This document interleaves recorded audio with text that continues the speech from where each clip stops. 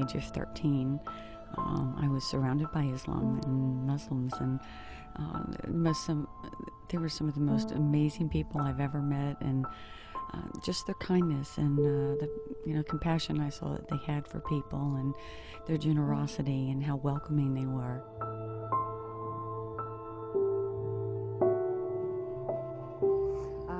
My family raised me and my sisters and brother to be more aware of the world and everyone and everything that's in it. We spent most of our life traveling. We always learned quite a bit. It was not just an education, a trip for having a lot of fun, but it was about education and learning about where we were and the culture and the history. Moved over to Saudi Arabia, to Riyadh, in about 1980. My father is a surgical oncologist and was hired by King Faisal Specialist Hospital. And so we lived there for about 3.5 years or so. And we had 4 masjids around, and so we heard the call to prayer all the time. And I think my love for Islam actually stemmed from hearing the beautiful sounds of the words of the Quran. Ever since then, I've just felt a connection to it. Whether I understood the language at the time or not, I found it to fill my heart, and it's never left me since the age of 13.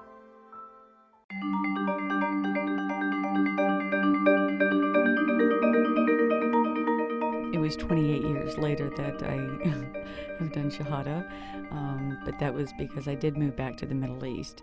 And about a year ago when I moved here to Dubai, I decided it was something I wanted to resume and looking into. And I got a Quran and with English transliteration, and started reading, and just literally every day, maybe for half an hour to an hour, I would just spend time reading through different sections. And it wasn't that I started from the beginning and went to the end.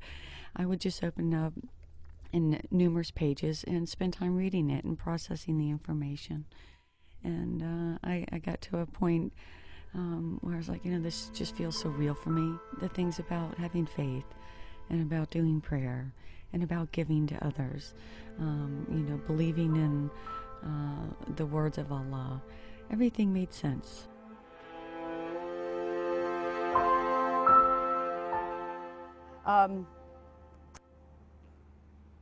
It was in May that I chose to make Shahada.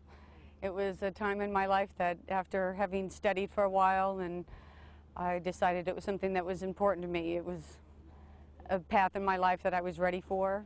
I could feel and sense that it would bring a greater level of fulfillment and joy in my life, something that I felt a bit of a void, and I knew this was the piece that was missing. And made Shahada with full intention of having Islam as a everyday part of my life. A great example of something that the Prophet would share is that, and that I'm taking from his readings, is I find that to have compassion for individuals and to share your love and your knowledge with others, and to be open and caring and giving, and to have faith and to share that with others is very important. And it's something that I want to be able to share with others.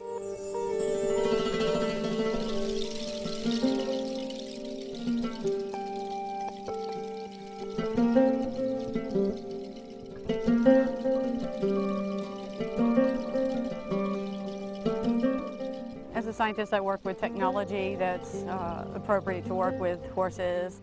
And I met Sakhir and his brother Mubarak and Ayman, and I got to treat their horse, and it was a great experience. And I went on an endurance race with them, and it was absolute excitement. And I have a love for horses, so enjoyed the time and the opportunity of having met them. And they're kind and generous people.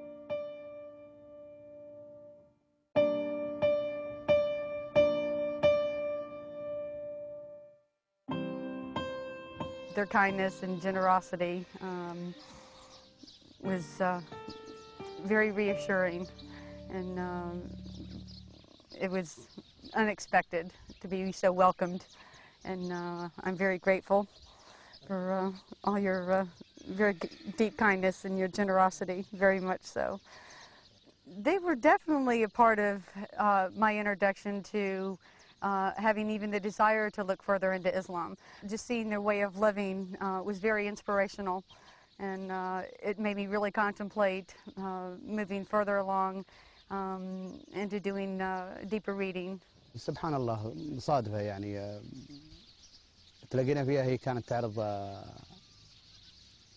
جهاز عندها، جهاز للخيول، عدة أمور كطب يستعملونها. فتلاقينا عندها سبحان الله مرت علينا وتعرض عند واحد من الشباب عندنا من الإخوان. كنا في سباق سيح السلم، سباق القدرة، ولقيناها وعرضت علينا الجهاز. بالصدفة شوي صار الكلام يجي عندنا وياها، فنوعا ما حسينا ارتاحت التعامل عندنا، فاستقرت عندنا يعني مدة طويلة وصرنا ناخذ ونعطي في الكلام. التعامل الطيب دائما يخلق عند الإنسان ردة فعل طيبة. هذه خصلة أصلا لازم ويجب أن تكون من خصال الإنسان المسلم، اللي هي طريقة التسامح والدين المعاملة. فربي كتب لها الهداية، الحمد لله، الهداية من الله عز وجل. سبحان الله، ويتنا مسلمة. فيوم جت يعني الوقت هذا كله قطعت ما يتنا فيه، تراها كانت تبحث، هي كانت تبحث في الديانات. اني والله يوم خبروني فرحت كثير، يعلم الله. والهداية أولا وأخيرا الإنسان ما يقدر يهدي من يشاء، الله يهدي من يشاء. الهداية من الله، ولكن الإنسان يكون سبب طريقة تعاملنا، وهذا واجب علينا.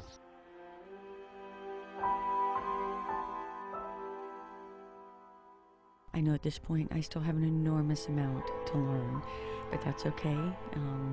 You know, it's just a process of taking time and understanding and having the support and guidance from those that have been Muslim, I guess, most of their life. I've met some that are other converts as well, and they've had beautiful stories. So it's all been very encouraging, and so it's brought me to where I am here today.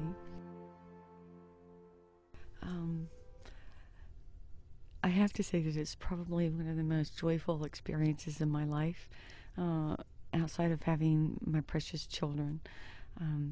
This has been one of the most meaningful experiences and decisions that I've made in my life. And I'm filled with joy and peace, and knowing the benefits of Islam, and